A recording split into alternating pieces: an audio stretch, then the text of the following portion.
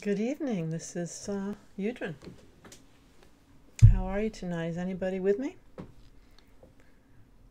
Please say hi. Come on and say hello if you're here. And if not, if you're watching later, I want to do take a little second to sort of describe what you're looking at here. You're looking at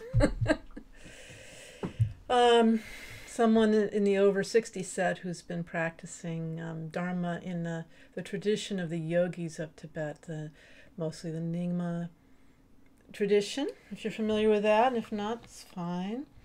That's focused on practice. So I'm not a great scholar. My knowledge is mainly of meditation, ritual, devotional knowledge, and so forth. So welcome to my world, the world of yogis in Tibet, and chime in here and let me know if you're here, anybody, by leaving a comment in the comment box.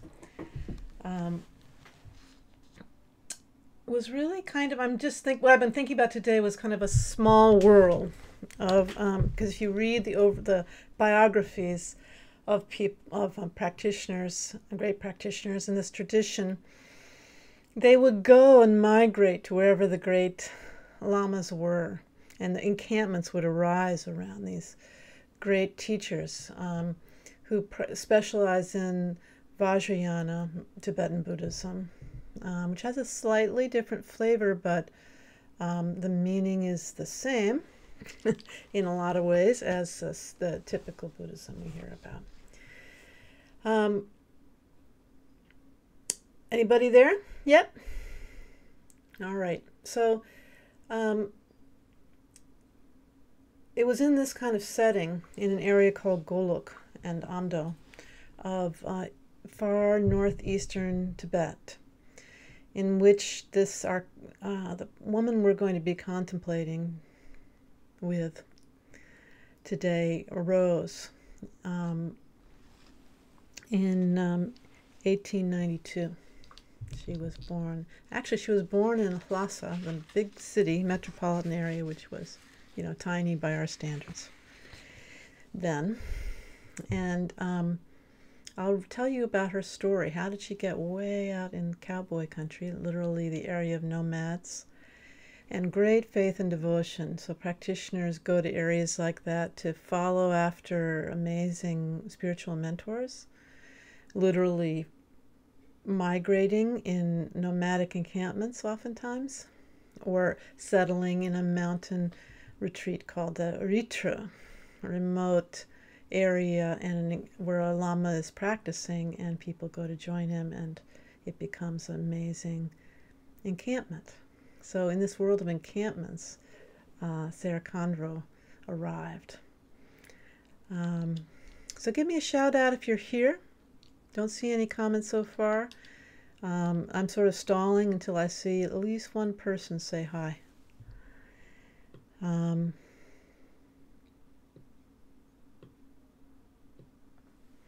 So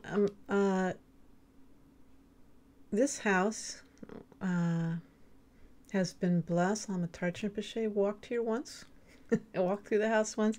Lama Pema Dorje lived here for years, Rinpoche, and both of them have got other things to do now. I'm sure they have great, wherever they are, they have great Dharma work that they're doing, but they've passed from this worldly realm.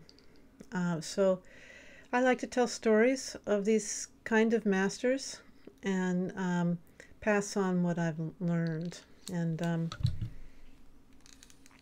so, hey, Lori, great. There's the cue. I'm going to start talking about our friend Sera Khandro tonight. Hey, Lori, do you know what Khandro means? Yet? It's okay if you don't. Khandro, ka is sky, dro is go. So literally means you're going in the sky. And this is the realm of the feminine principle, which in Tibetan Buddhism regards the non-conceptual mind. And the great vast expanse of space represents our inner attitude, our inner experience of not grasping to thoughts. Well, now you know. Khandro, dakini. So we call, the wives of great lamas Khandro, out of respect. And then there's a wide variety of different human females who represent this principle. But in the case of Sera Khandro Dewe Dorje, it's phoneticized, I always look like do. Dewe Dorje, she was, Khandro is used there to mean like the word tulku, you've heard? Well, tulku means nirmanakaya, right? An embodied manifestation of Buddhahood. So, in other words,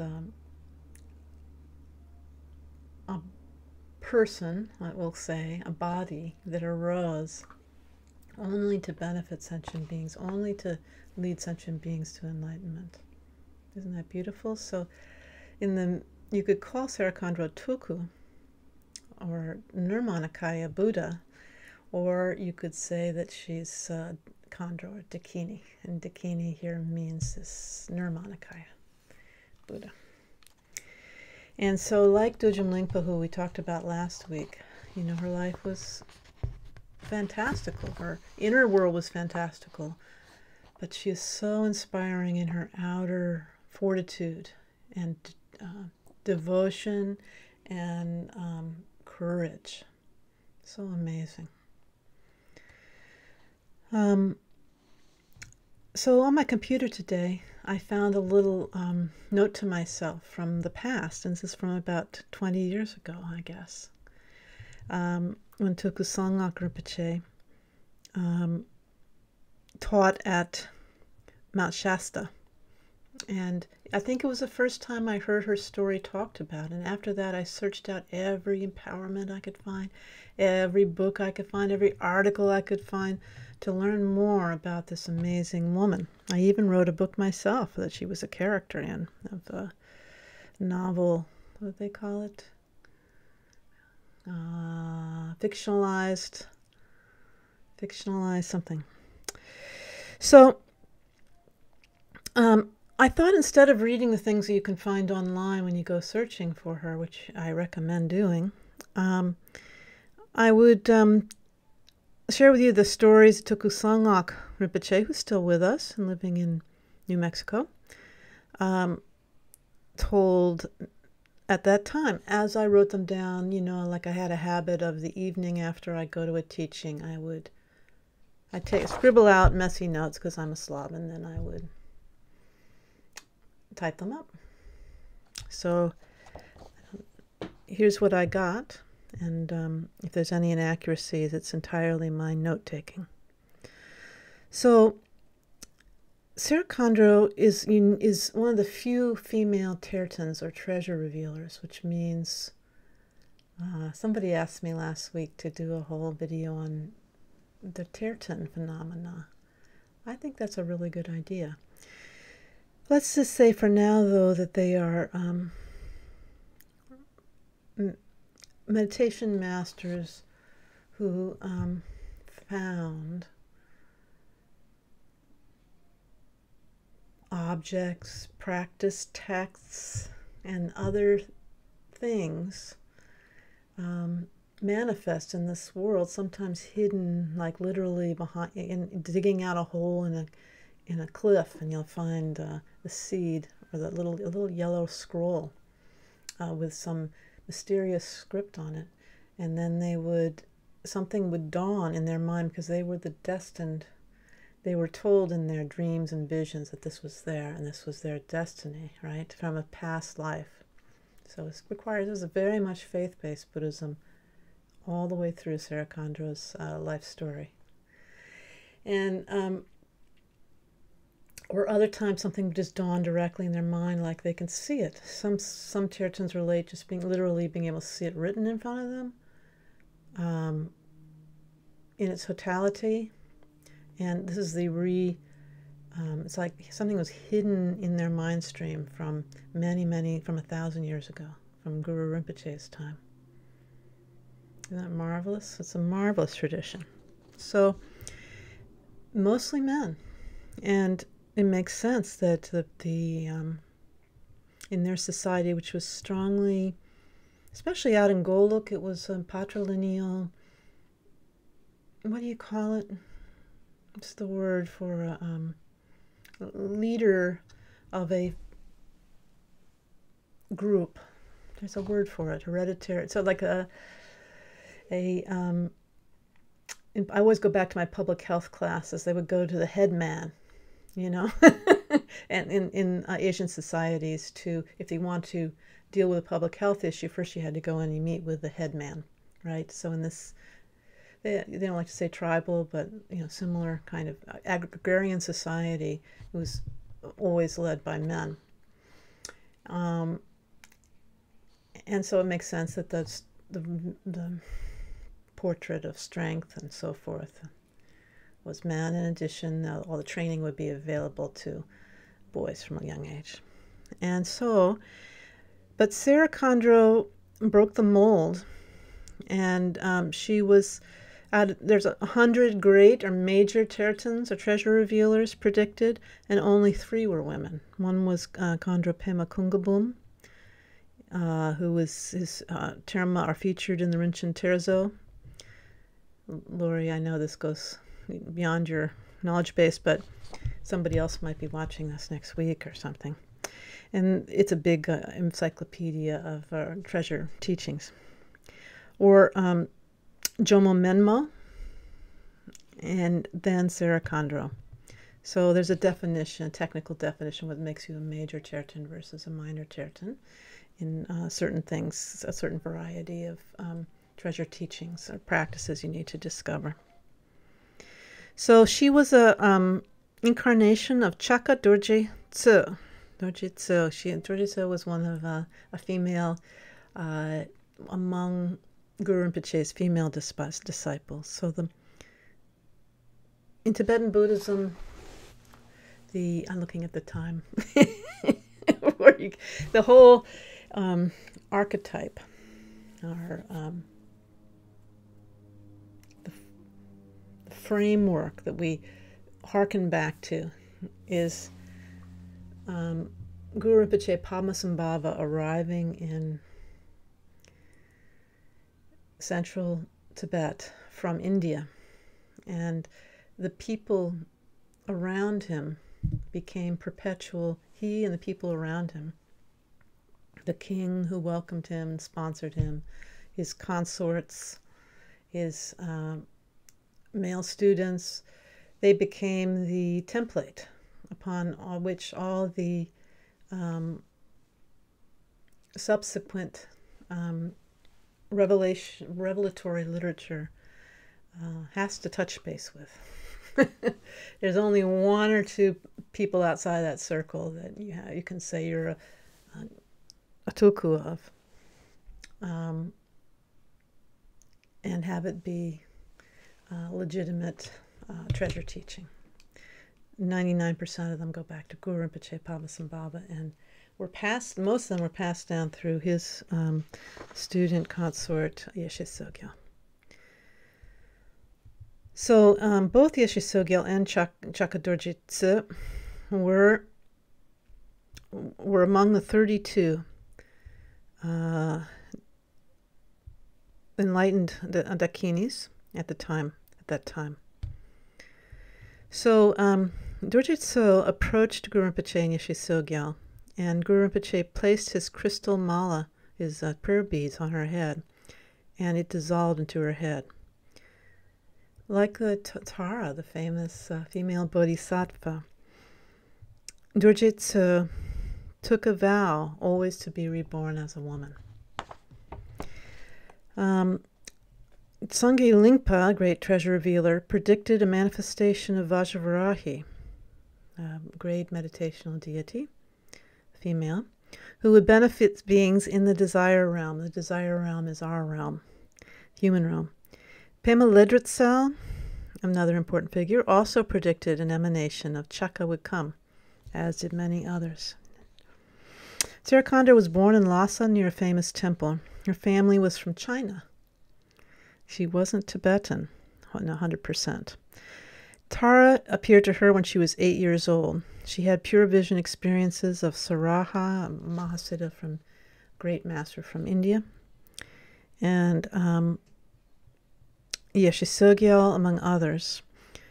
Now, arranged marriage was the norm in those days, and when it came time for her arranged marriage, she escaped out of a clear-story window and jumped, falling on a stone surface, where it's said that the indentation of her feet can still be seen. I'm sure someone has been to go and look see if the Chinese have paved over it. Yeah, Lhasa is now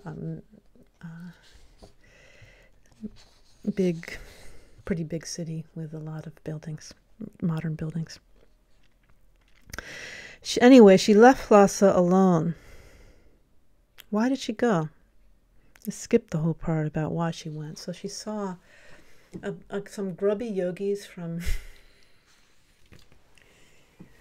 Golok, from way out in eastern Tibet. I mean, hundreds and hundreds of miles away.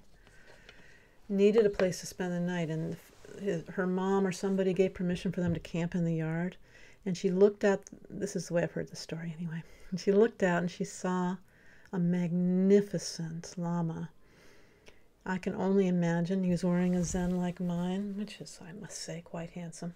And and probably had he was a Nakpas, and they usually they either have their hair going down, like loose, but quite often if they're traveling and whatever, they would form into dreads, and then they would pile them up on their head and secure it with a little red string.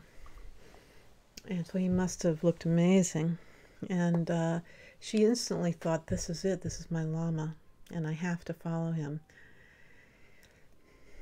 It was like that, struck by lightning. And so they left, though, and a whole story unfolded. I think it's worth it to while away some of our time with telling this story, because it's a wonderful story.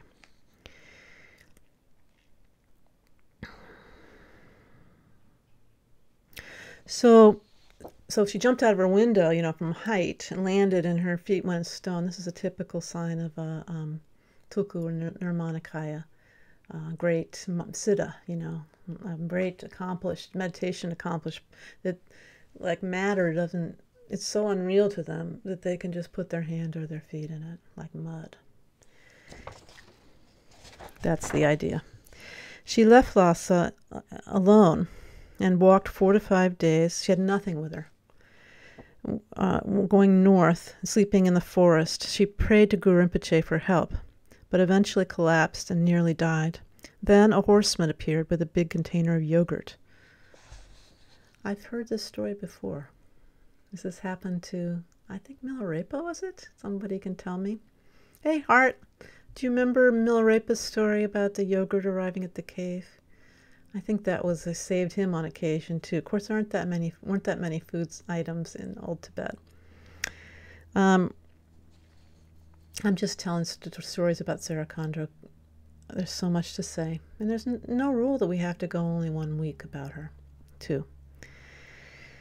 So she's wandering through the woods. She dropped, and had no food, nothing, and collapsed. And this horseman appeared out of nowhere, gave her a big container of yogurt, and offered it to her with a bow. This is the Golok style of greeting visitors. They would go, if somebody they knew had a guest that was arriving, they would get on horseback with yogurt and head out and meet them far away from town as a, do we have that much hospitality? It's like going to an airport, but much more so, to pick somebody up. And so he bowed, he left the yogurt, and they still have these same kind of yogurt containers in Golok, he said. Tuku Sangak telling the story. And later it was said, this was an emanation of, now I understand. It says Majak Pumra. That was the way I heard the accent then. Now I know it was Magya,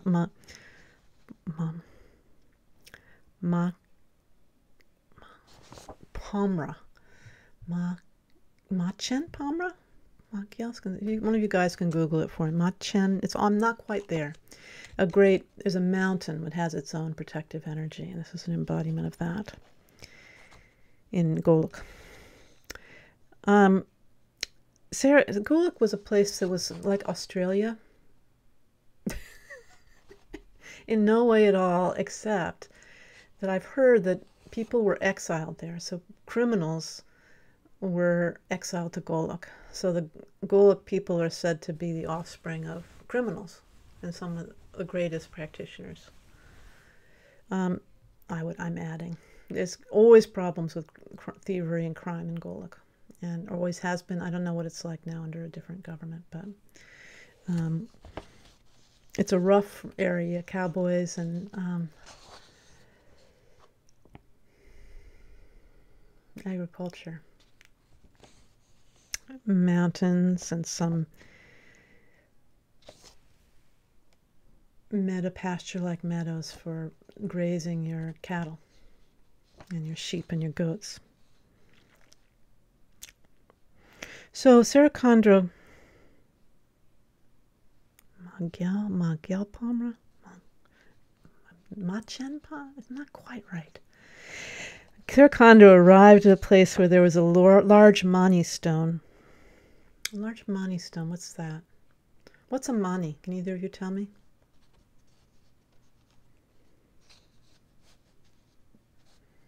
And by that time, she was completely starved and didn't have any clothing.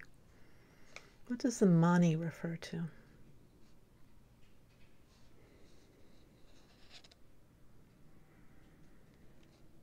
So she circumambulated the mani stone. Well, there's a clue. Must be something positive, right? So you go clockwise to show respect, and it gives you a real uplifted feeling of receiving blessings when you do that around a stupa or a mani wall. Hint, hint. Okay, so Om Mani Padme Hum. Om Mani Padme Hum. That's the mantra of Chenrezig, Buddha of compassion, and the national mantra of Tibet. So all Tibetans know the Mani mantra. It's totally great. Yeah, you've heard that term, right? You know why? Because they carve. It's considered a merit-making activity, but that sounds so dry. Devotional activity to carve the letters Om Mani Padme Hum in rock. So you'll see these on great circumambulation routes, like around the Dalai Lama's palace in Dharamsala. And then Patrul Rinpoche made a giant wall that was miles long, just of stacks of these stones that people had made. So it was probably something like that, a big wall comprised of rocks with Om Mani Padme Hum carved in it.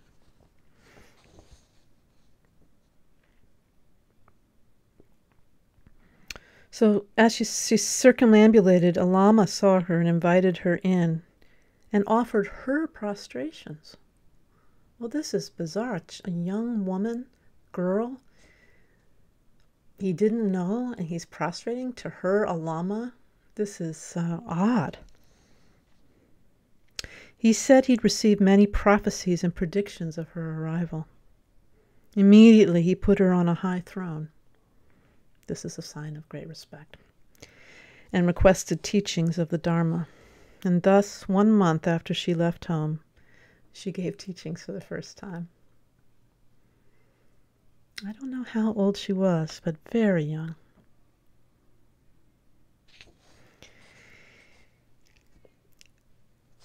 In this way, she imparted her visionary terma, her treasure that she'd already started discovering these inner riches on her first student. He provided shoes, clothes, and sampa, the staple barley flour, allowing her to travel on to Golok.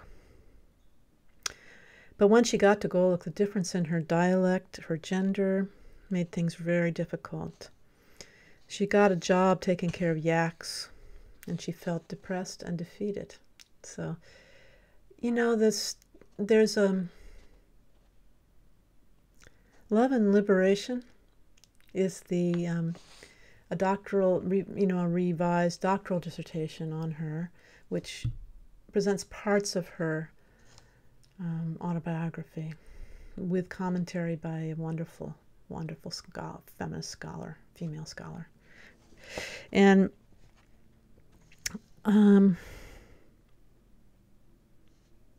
so that's a must-have. But I don't think her actual full autobiography. We have there were 2 or 3 maybe. There was long, short. This is very expensive, as you can tell. It's precious of her shorter biography, which was written for people to memorize, which was as their devotional practice. But there's a long one, and apparently she despairs. She's very willing to talk about how she's feeling about things, and you don't see that very much with the male autobiographies. So it's some unique, what do I call it, binoculars into the times.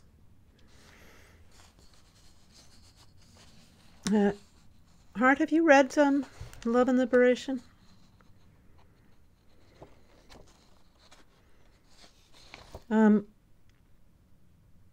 Yeah. So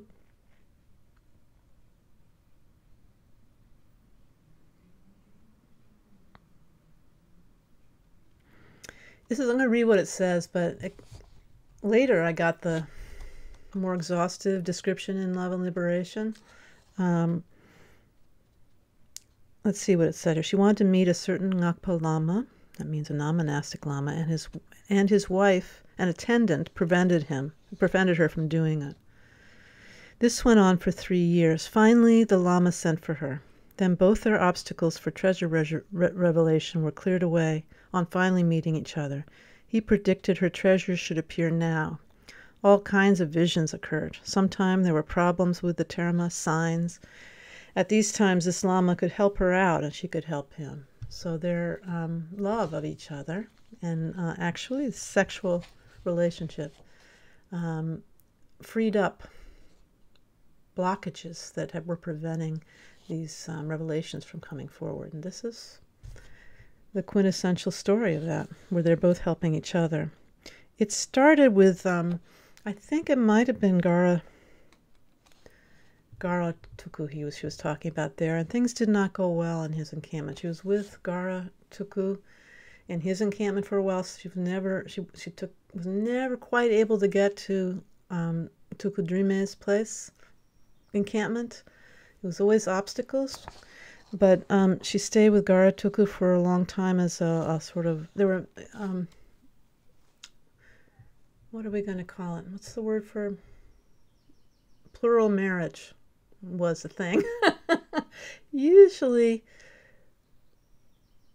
women had more than one husband because of the way property was inherited.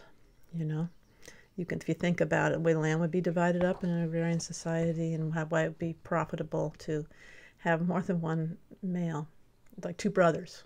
So then you get 2 pieces of land that would be adjoining. Practical people.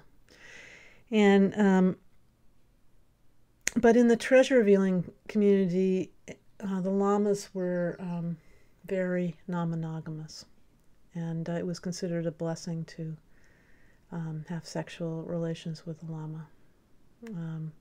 And it makes sense that the close wife, who was probably doing a huge amount of work managing the whole scene, would be not wanting another woman to come into the encampment. as the second or third or fourth wife. We can't pass judgment on these things as Americans. It's a completely different culture and time. So, where were we? Oh, it says right here. The support of the consort has two purposes. First, through tantric training, it helps to produce and maintain the wisdom of the union of great bliss and emptiness, by which the adept attained the ultimate state. Second, a realized person who has the requisite powerful aspirations takes birth as the consort of a terton in order to fulfill the mission of discovering the profound esoteric teachings for fortunate followers. For the Terma tradition, a consort is a very important instrument. Sometimes the support of different consorts is required for the discovery of several major scriptures by the same person because of their specific aspirations for discovery at this time of concealment. If the right person could not become the Terton's consort or be present, sometimes the gift of an ornament or an item of clothing of the person can be substituted. Because of the interdependent causation, the substituted object becomes the support of discovery, decoding the symbolic script and allowing for the propagation of teachings. So a Lama predicted, I think that Lama, there was a lot of drama. And the honest story is told in Love and Liberation. She was treated very badly in Gartoku's encampment and really doing the most menial tasks. And you know, if she confessed to any, you know, revelations or spiritual qualities at all, she'd be punished. So treated like a dog pretty much. And so I think this is an amazing story of fortitude in the face of adversity.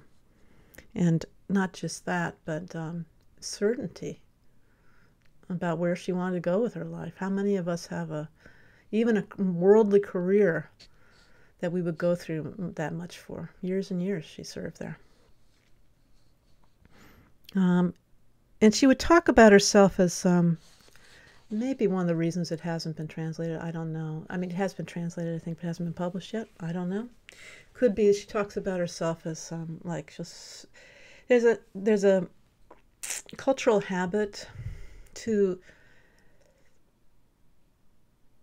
diminish pride in yourself. If you're a teacher, you try to take the lowest seat in the room and you say you're really not a very good teacher, and you say, oh, can't somebody else do this? Well, can't we get somebody qualified to do this? You want me to do this? You know, it's like really humble.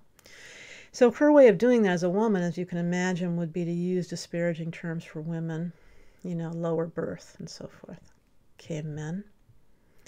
And, this stupid girl doesn't know anything. But a dakini told me once. Like that. And it kind of, it's culturally appropriate, and it also, I would say, fends off criticism, right? It's just got a skillful purpose to it. So, I don't know if that was her intention or not. I can't speak for Sera Khandro.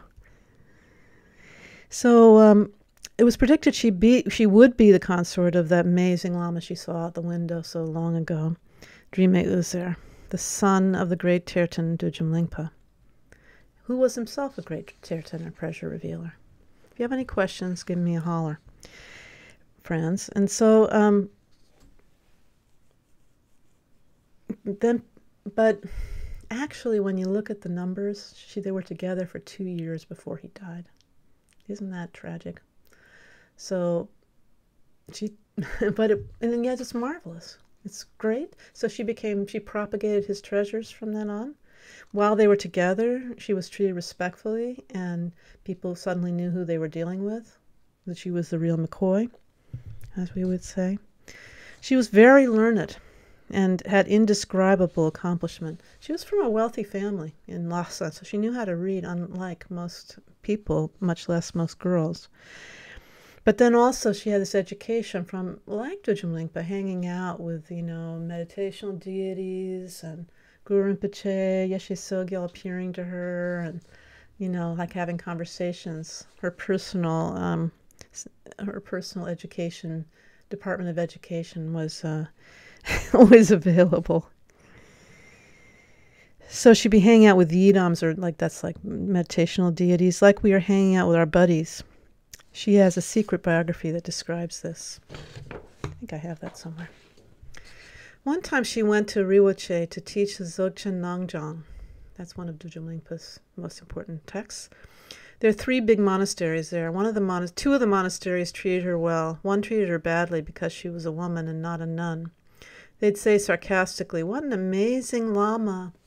So beautiful, and with all those fancy clothes."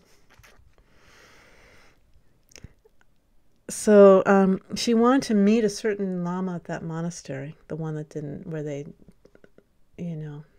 talk trash about her. But they told her, "You can't see him." Kept telling her he was in retreat. She couldn't see him. She said, "Okay, just bring me his belt." But they did not. Later, she died and attained rainbow body. I haven't actually heard of her attaining rainbow body in other accounts, but Tukusanga is somehow related to Sera Khandro. This is how he tells it. She left instructions that her door should be kept closed for 7 days, but after 4 to 5 days, they could see through the planks of the walls that the house was filled with rainbows. Folks started peeking in. So through the planks, they were supposed to leave her alone. They started looking in and seeing these rainbow light there. That doesn't always happen when somebody attains rainbow body. Usually it's a metaphor, but there were actually like rainbow lights swirling around. This is how the story comes down to us. And the light was kind of hovering in her clothing. Some people were scared. There were letters made out of light that spelled Hari Nisa. So that's Hari Nisa is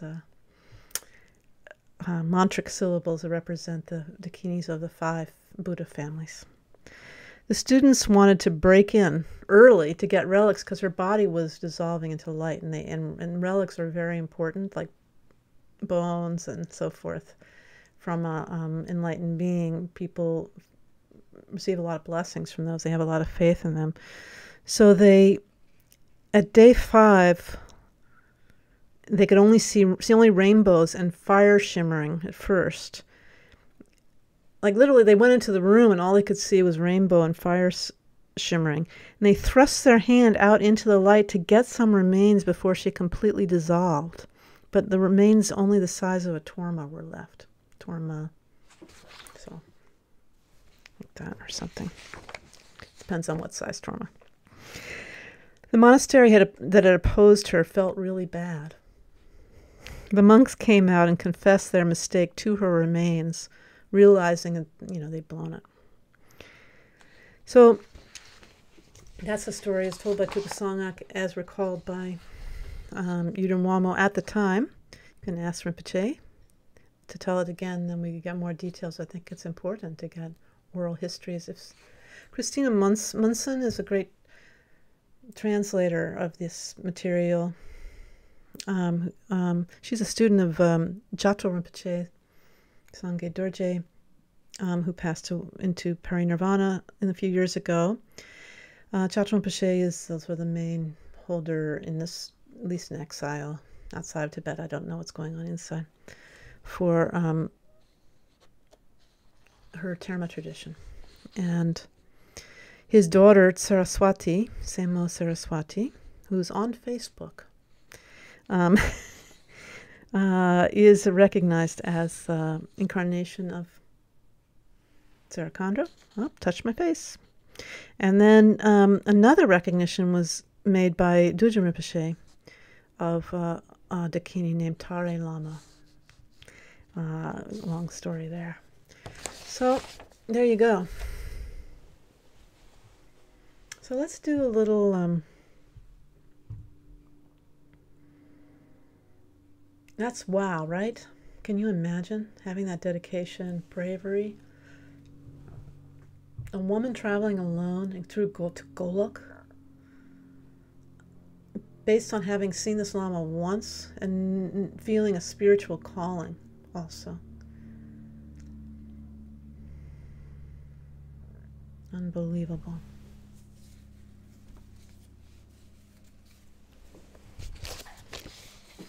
Okay, I'm going to play a little movie I made this morning. It's with the Guru Yoga of Sera Khandro that she wrote.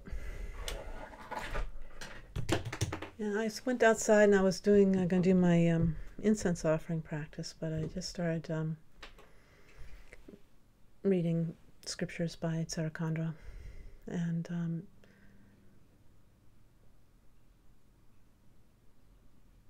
there wasn't any sound on this video when it came through, but I souped it up. Here we go. So at the end of this, merge your mind with, you'll see some images of her. Merge your mind with hers mind and rest there. We're just going to rest in meditation. It's not very long, 2 minutes.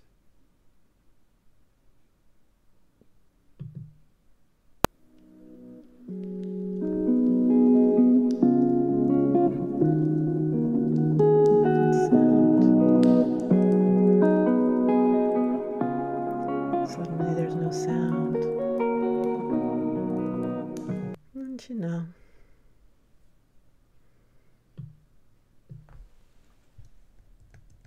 At least I'm not hearing any sound.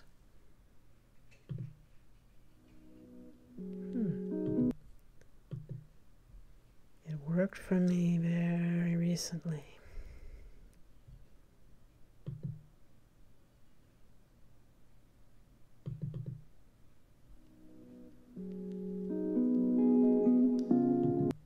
Well, interesting. I wonder if the dakini is telling me not to play this.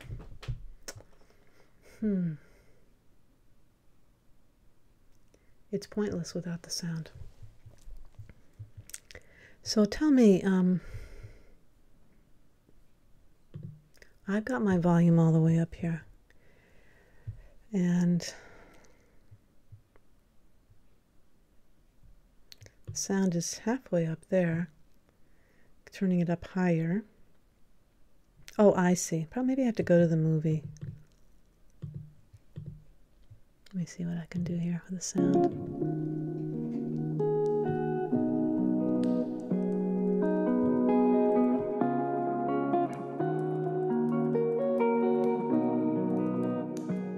The practice of Guru Yoga.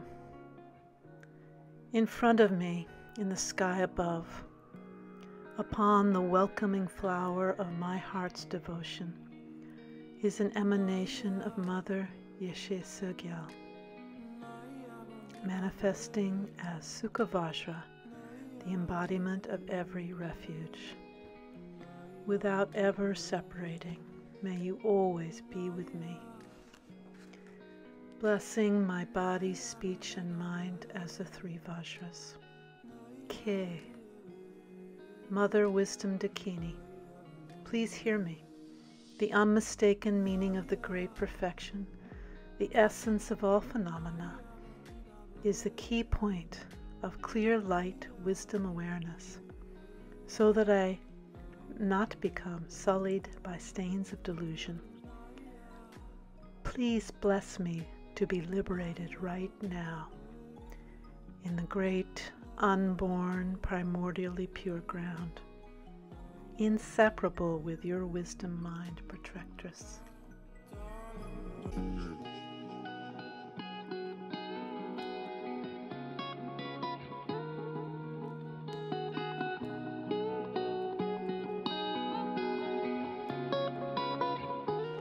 At the moment I receive your empowerment and blessings, may I realize the glorious dual benefit in this life. Kaya Waka Sita Sawa Siddhi Palahom Ah.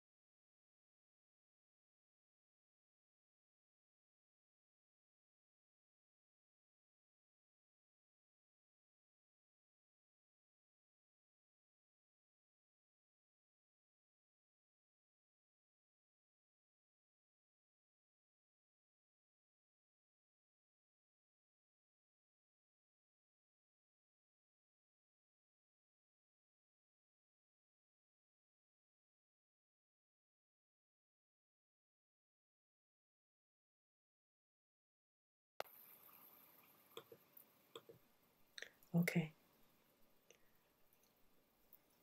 You could hear it, but you couldn't hear me.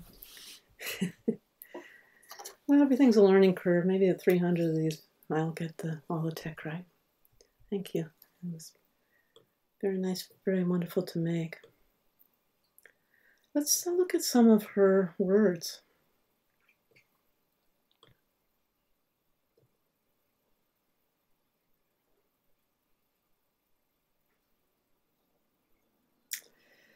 I haven't put it up on the screen yet. There we go.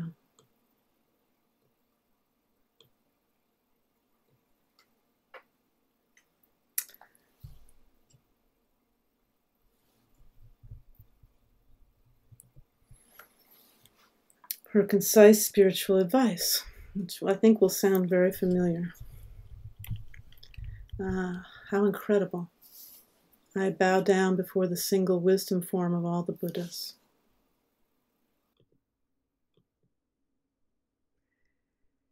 Gone before, present now, and still to come. Our guide, Dudal Wangchuk Lingpa, who is none other than Rigsen Kongkyong Lingpa, may we embrace the Buddhist teachings that inspire us to practice the essential sublime Dharma now, when we are enjoying excellent human lives so hard to come by, and blessed with freedoms and advantages, recognizing that the phenomena of cyclic existence are impermanent and illusory, helps us to loosen our ties and attachments and clinging to them, such that alone we can reflect upon the fact that the time of death comes without warning. Then we can actualize the true wisdom deity within our minds.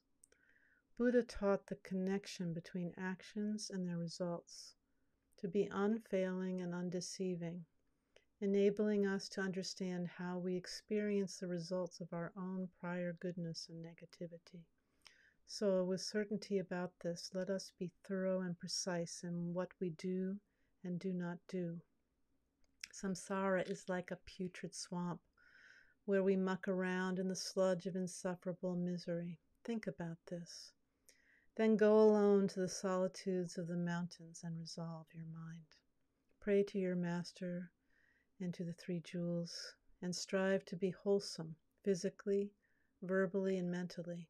Work to gather merit and wisdom by purifying your obscurations and protecting and freeing the lives of beings in danger.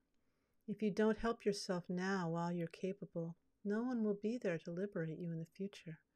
So leave behind family and close friends and stop cherishing the wealth you've collected, and even your precious body. When your consciousness journeys through the long treacheries that lie beyond death, the best protection is your master, the supreme jewel. So pray with devotion and make aspirations to see everything purely. Recite and spread the 6 syllables to benefit yourself and others. Negative friends are like poisonous, like a lair of snakes, and pull you and others down into gloominess. So stay by yourself, alone in the solitude of the mountains, and with the view, steady your mind by the iron hook of mindfulness. Use meditation to develop confidence in action and results, and pay close attention to the details of what to do and what not to do. In your behavior, love beings from all 6 realms as your own children.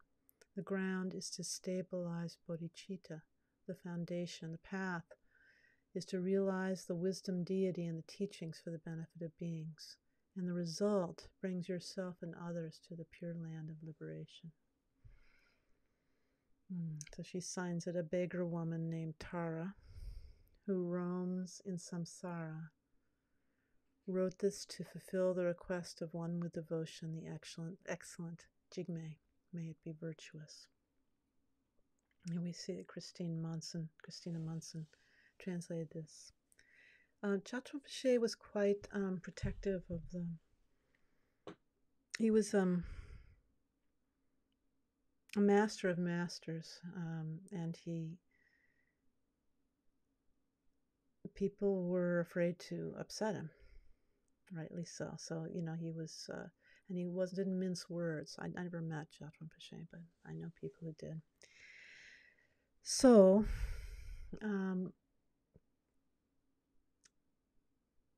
every time, I think most of the times, the Sera Khandro empowerments from her treasure teachings were given, they were approved by Gyaltsen Pache. Or I think that Zongsa Khyentse Rinpoche, I think Zongsa Khyentse Rinpoche received it from Dudjom Rinpoche himself. And I'm sure he talked to Gyaltsen Pache about giving it. So Zongsa Khyentse Rinpoche is a major lineage holder of this, and he gave it last in the United States that I know of, publicly, so quasi-publicly in Santa Barbara, about 2007. And before that, he'd given it at Riggs-and-Ling, all the empowerments. So I got to be there, of course. You know, I'm a devotee of Sera Khandro. I was there in Santa Barbara, and then the rest of the reading transmissions that we didn't get there, I received later from Zongsa Khyentse Rinpoche. So, and hopefully, Semo Saraswati, the Kuku, will be a promulgator of this practice cycle. So, what else can we practice with? There's a wonderful... the English translations are kind of spread out through a booklet here, and then in a practice book there, and then the largest one is that if you're receiving the teachings of Trekchit with Tukul Jimmy Wandrak Rinpoche, this is based on Nang Jong, or refining appearances, by Dudjom Lingpa. This is a commentary by Sera Khandro on that. That is viewed as the most important of her writings. And back in the day, Lama Tarchen Rinpoche told me that it was actually viewed as the book of her husband. Her husband wrote it. So I think it was probably a collaborative process. It was always called Tukul Drime's commentary back in the day, but now it's called Sera Khandro's, and they were inseparable. And just to show you, at one point I bought the 4 volumes of her treasures. Gosh, I took a picture. Let's see if am I still showing you the desktop? Yes. I should go to the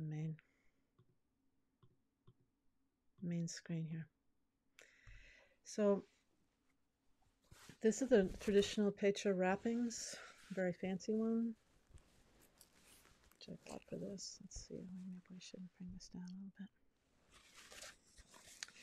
So Pecha is what these are called.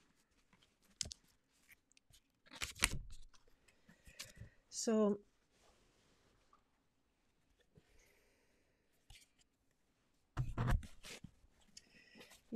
they're stacked, unbound stacks of pieces of paper. And ours have a little bit of English writing in there to describe what they are, but like just a line or two. Then it goes right into Tibetan. Gosh, I think this is upside down. But I wouldn't know, because when I opened it up, I found out it was a kind of Tibetan script that I can't read. And yeah, I could learn.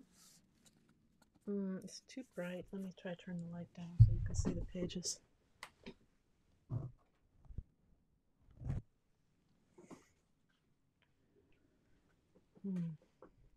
Well, it's kind of still glary, isn't it? Let me bring up... We haven't done much meditation. I'm sorry.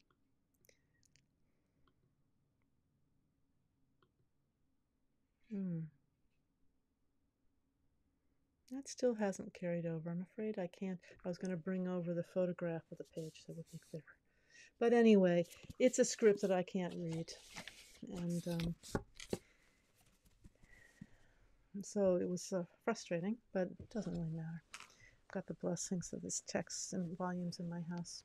And, you know, honestly, When I was younger, I would have started all over and done Sera Khandro's Nundro, and then Sera Khandro's three roots, the practices, and then Sera Khandro's structured, and so forth.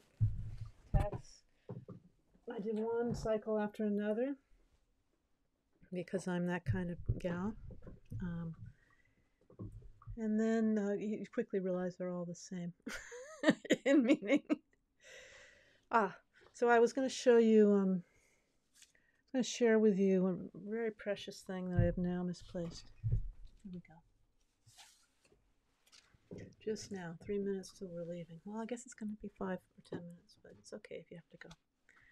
So,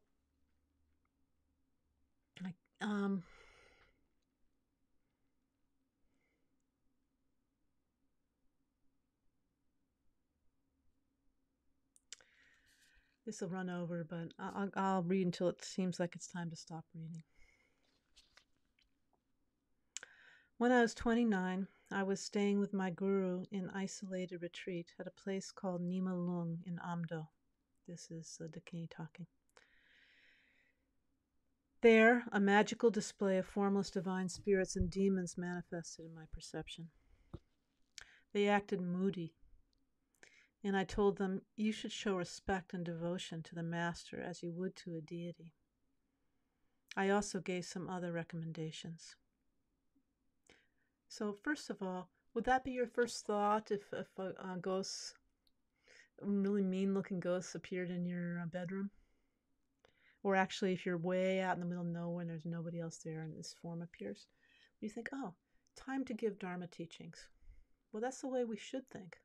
So she's role modeling that here. So she starts giving advice.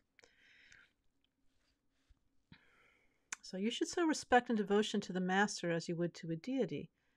And she's talking about it. She was there with her husband, right? With her spiritual partner.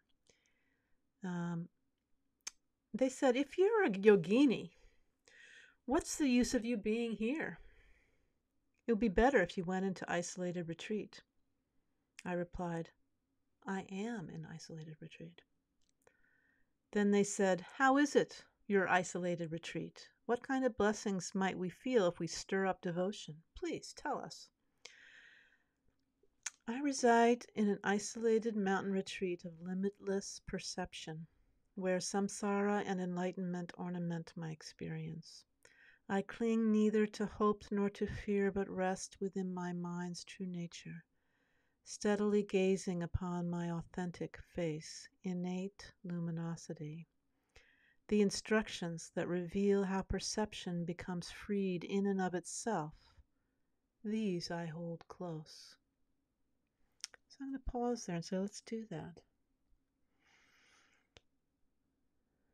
You cling to neither hope nor fear, but rest in your own mind's true nature, steadily gazing upon my authentic face, innate luminosity. Don't think, I don't know what that is. Just do it.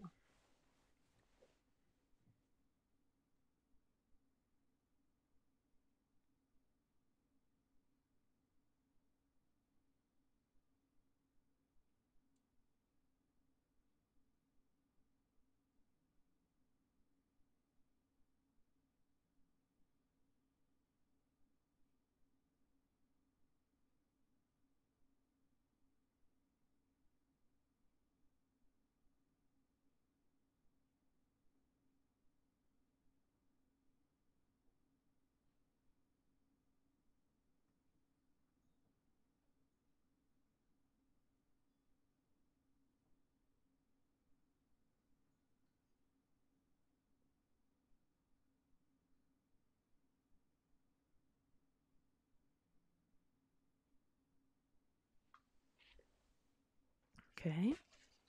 See what else she said to these demons.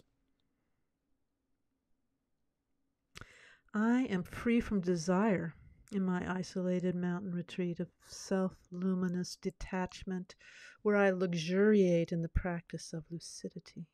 I bask there in the true nature of simplicity that arises of its own accord, and gaze upon my genuine face, carefree openness. The teachings that show us how emotions untangle themselves, these I use. Let's bask in carefree openness. Simple, carefree openness.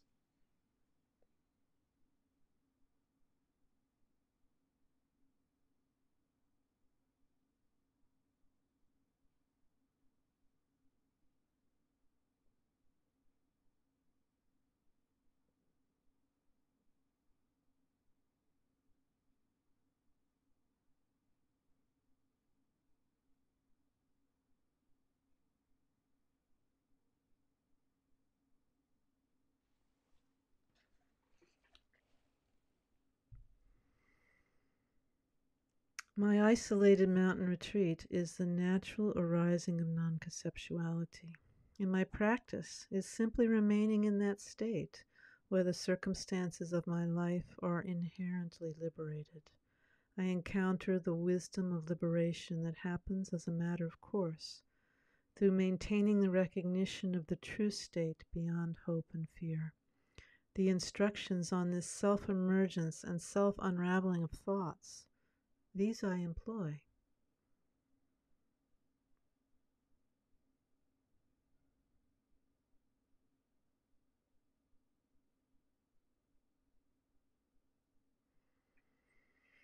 Isolated mountain retreat means I am no longer controlled by hope and fear, but rest at ease while my emotions free themselves.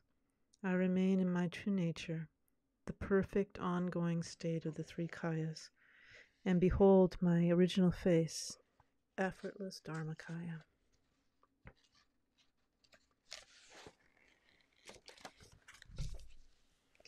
The instructions that reveal how samsara and enlightenment have always and forever been liberated, these are with me. I've attained 4 kinds of confidence that release me from the need to relinquish or attain anything, and I am liberated, inseparable from ever excellent great bliss. This is the proper way a practitioner pursues isolated mountain retreat.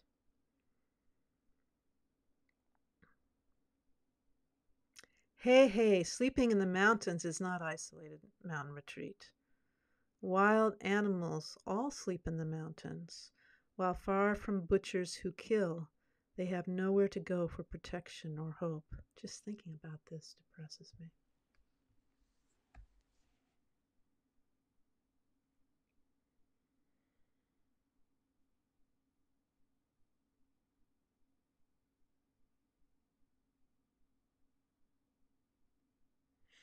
All right, so I might do take take two next week. I might want to go further with this. Tell me what you think if you get a chance, even if you're not on anymore on here right now. You can leave me a note in the comments section. So what is she saying in that passage? Before we go, what's the meaning of what she was saying?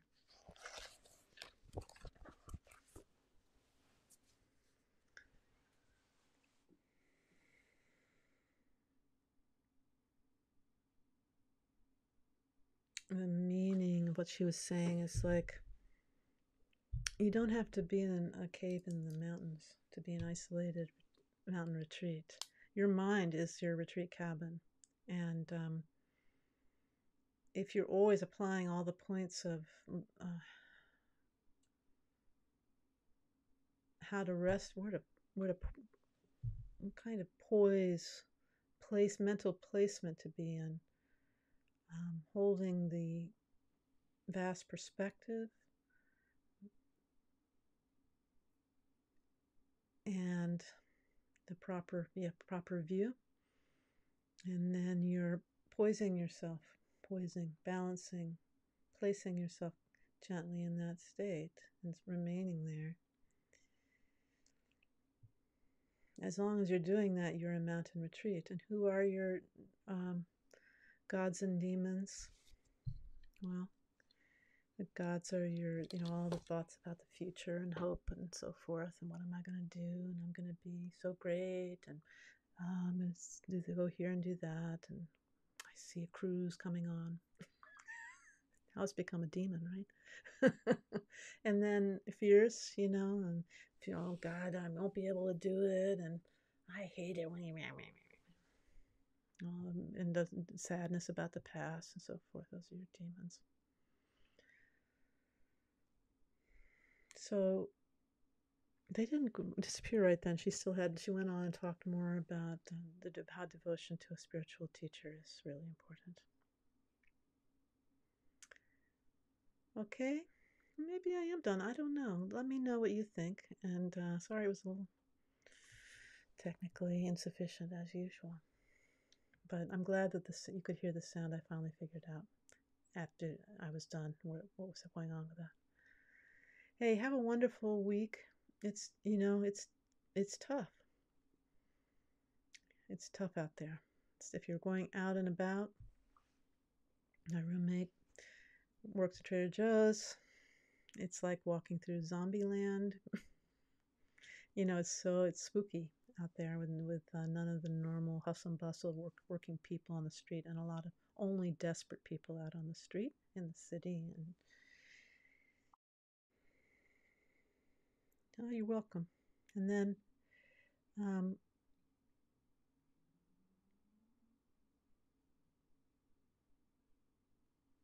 if you're staying home, it gets really, really boring, right? And I think we're looking at the body count. I think everybody's naturally.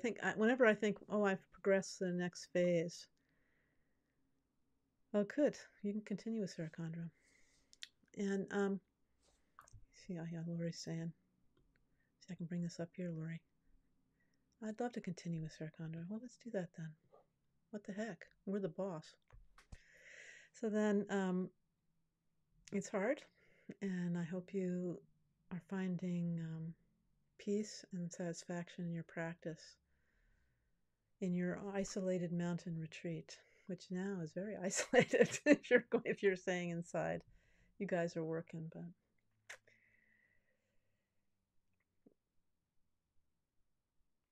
bye now. See you next week. Sorry for running over.